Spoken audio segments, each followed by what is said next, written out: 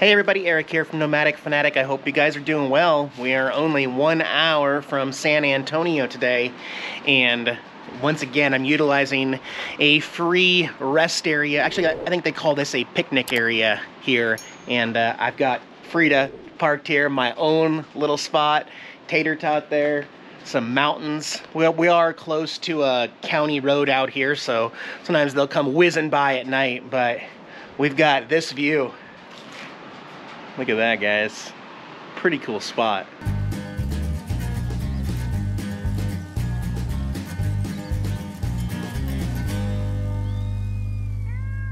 Thanks for joining me, guys. I will be uploading this video with some Nomad internet. You'll find a link below in the video description for unlimited internet on the road.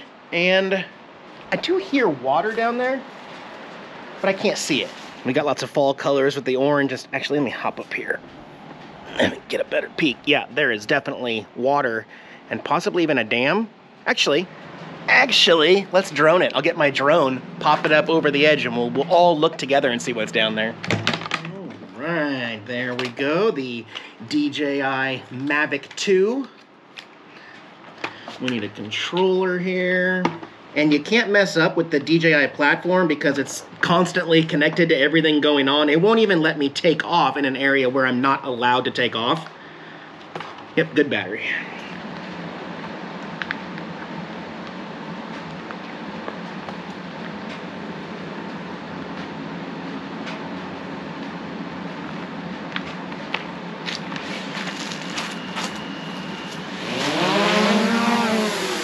Well, there you go. As we look live here, it looks like it's some sort of another lake, dam area, maybe even a campground on the other side. But yeah, I'm surprised by how how nice and pretty all the waters look here in Texas. You kind of wouldn't expect it, but there are a lot of pretty lakes and rivers in Texas that are semi-clear and really colorful. Nice day out here, though. Also going to be staying off of I-10 today for the rest of these 60 miles that get us into San Antonio, because I just don't want to be on an interstate. I want to take some back roads and see if we can find some new interesting stuff along this route today. So, let's go. Come on with me. We are going east on Texas 27 towards Ingram is where we're going to be stopping up here. And I don't know how I'm going to deal with it once I get parked today. I was pretty much ready for winter, okay? It was freezing, 22 degrees. Now today it's going to be 90 degrees in San Antonio. I'm just like, how does your brain, like, bring summer back in November, you know? Not that I'm complaining. I'm loving this. This is working out really, really well. Wow, okay. Interesting little place here in Ingram, Texas. We got an Easter Island head here, and look at this, Stonehenge. So if you're keeping up on the channel, how many Stonehenge replicas have I been to? This is actually the 4th. This is the most lifelike from the original in England. This one is a 3/4 size replica of Stonehenge, and it is made of rock here, like concrete, whatever we could get. All of a sudden, I'm doubting that it's really rock, concrete. It might be part of a plaster. Well, let's look at the ground. That'll give it away. Well, no, it's coated with concrete. So it's got concrete outer, but definitely not concrete. So I'm wrong on that. But wow. It's pretty cool in here. This replica here is in much better condition than the original overseas in England, which is probably crumbling and falling to pieces. But I will let you know that this channel is going to be making a change. This guy here is going to come into play. Do I really want to say this? Yeah. Before the end of the year, in fact. We are going international here on the channel, and that is my teaser for those of you who watch all my videos. Now I got everybody wondering what country I'm going to next month. Not Mexico, not Canada. So you know. All right, this park is called Louise Hayes Park. It's like a pretty little spot to have lunch. But am I gonna find a place to park the RV? That's the only... Wait a minute.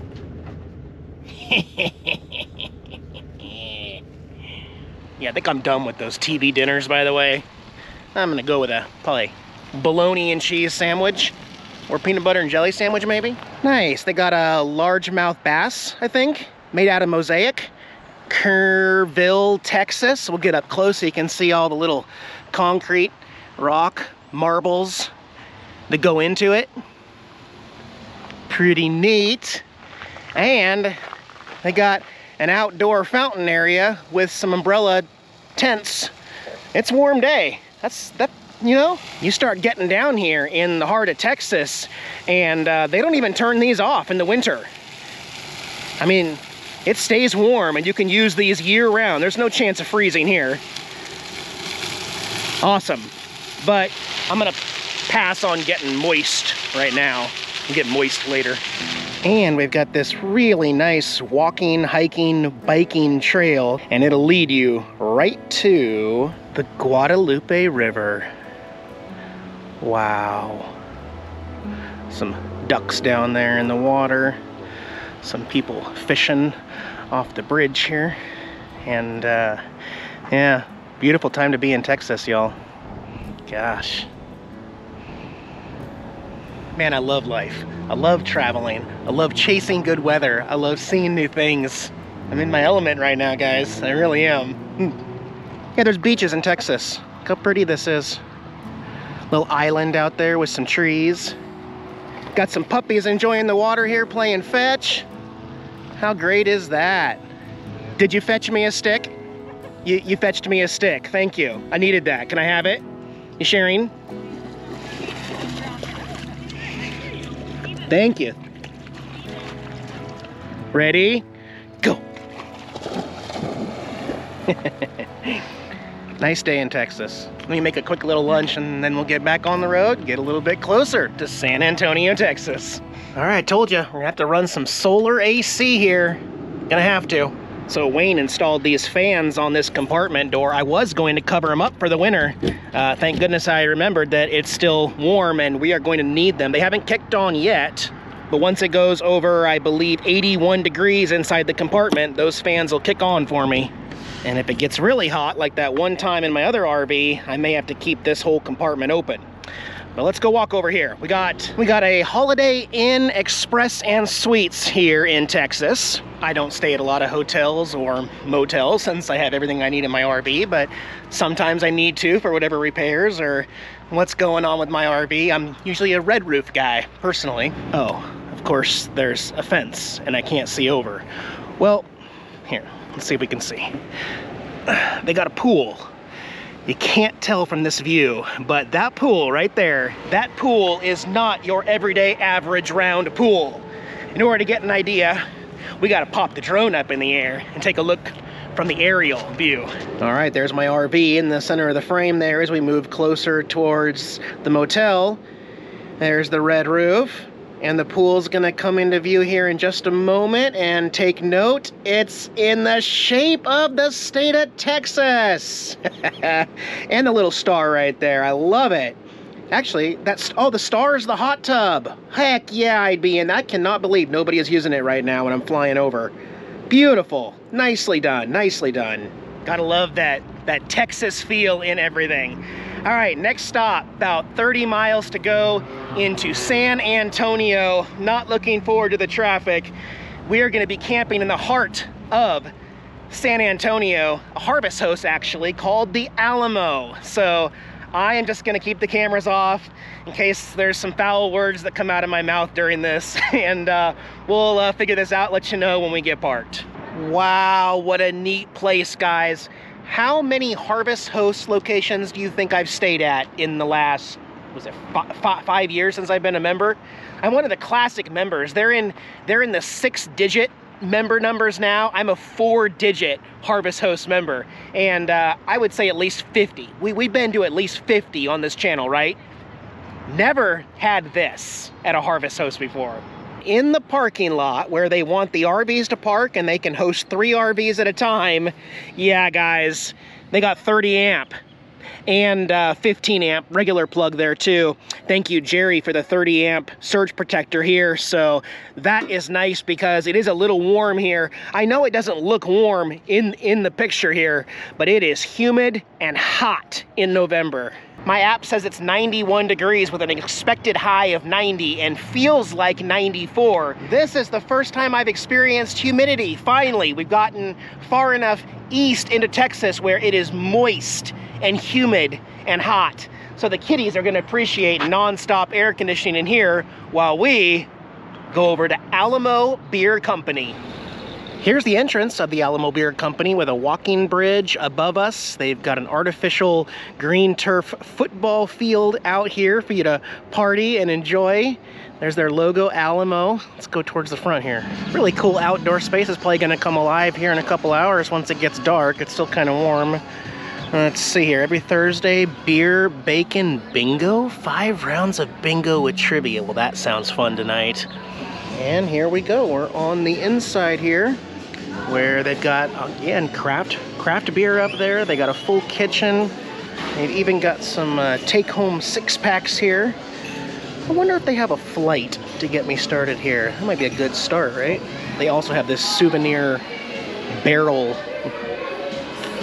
That looks awesome. That looks cool.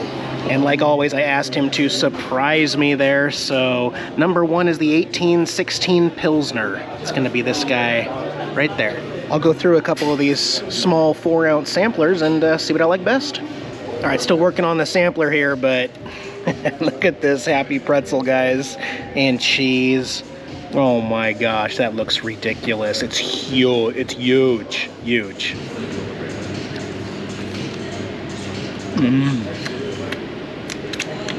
Oh yeah, that was a really good pretzel. I'm gonna say it's better than a Disney pretzel even. And out of all 4 of those, I went with, well, the Alamo's version of a fancy Bud Light, which would be the 18, not 16, it's 18 pound. I missed that one, but it's 18 pound Pilsner is my favorite.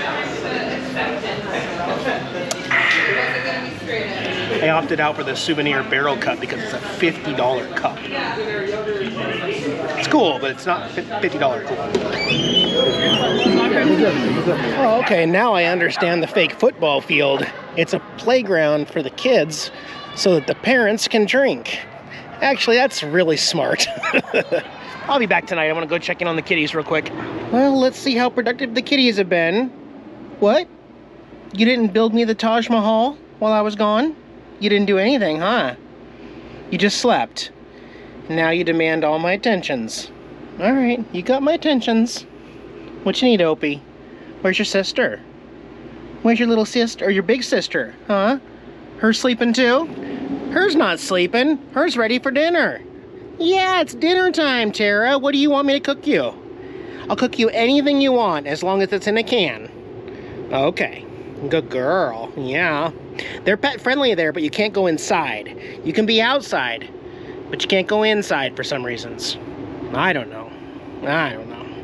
So because of where I'm parked, I'm leaning towards the driver's side a little bit. So when I open this bathroom door to let air conditioning in there, it doesn't stay open. And there's no way to, like, no matter how much I push it against the side, the door still closes. So I'm not saying I'm a genius or anything, but I'm just using part of the cord for my charger around the knob, and it's like magic. So sometimes it's just the simple little things in life that make life easier, better, you know?